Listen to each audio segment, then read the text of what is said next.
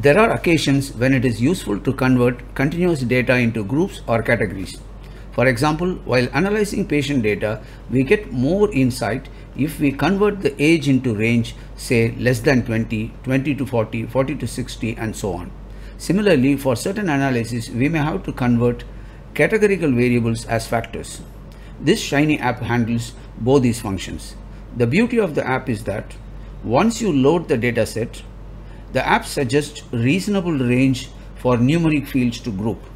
However, you have an option to edit those ranges. Another interesting option is to undo the grouping if you are not happy with the group and bring it back to the original values. Let us proceed to demo. Let us browse and select the dataset. Bank dataset.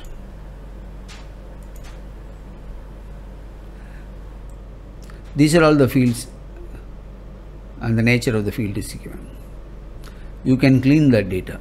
If you have an ID which is not required for your processing, you can select and edit. For example, the contact which is not required. Okay, select, delete. Now, the next, you have an option to review the dataset. If you don't need anything, you can go back and delete it. Now comes to the grouping. Age. System is suggesting to have 5 as a range. Okay, let us review. Commit the group. It has got 9 groups. If you would like to change it to 10, yes. It gets altered. If you are not happy with this, yes, undo the change. It will bring it back to the original stage. If you want to have a range as above and below, let us go to customization.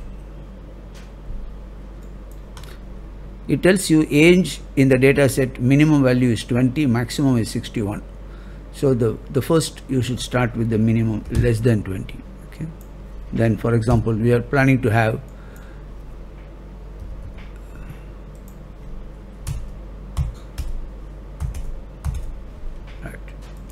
edit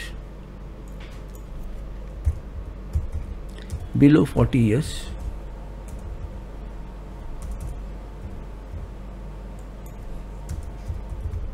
above 40 years, commit.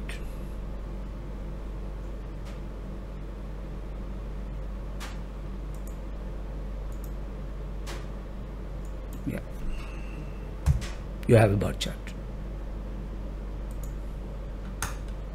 Let us go to another one. Duration. Duration makes the number of groups are more when we say 100. So let us take it as 250. It comes to 14. If you look at the grouping, frequencies are more in the first 3. So we can break this first 3 into smaller range. Let us go to customization.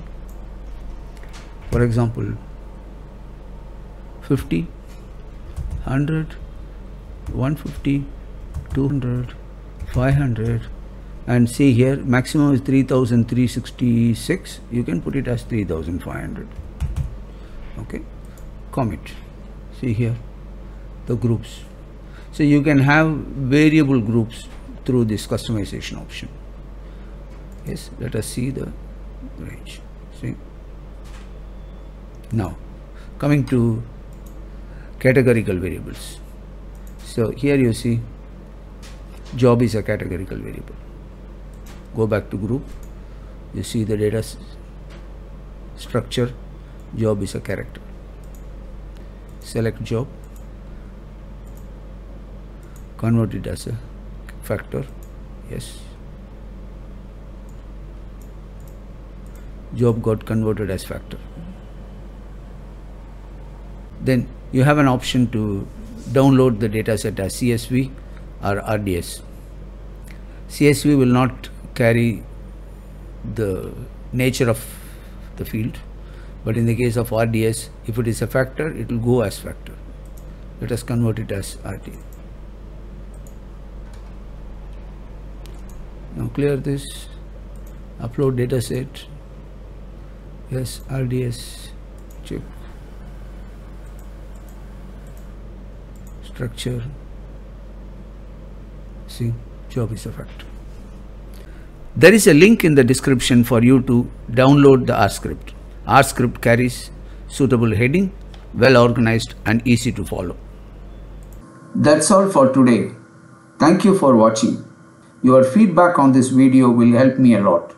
Please leave your comments to see more videos on this subject. Consider subscribing.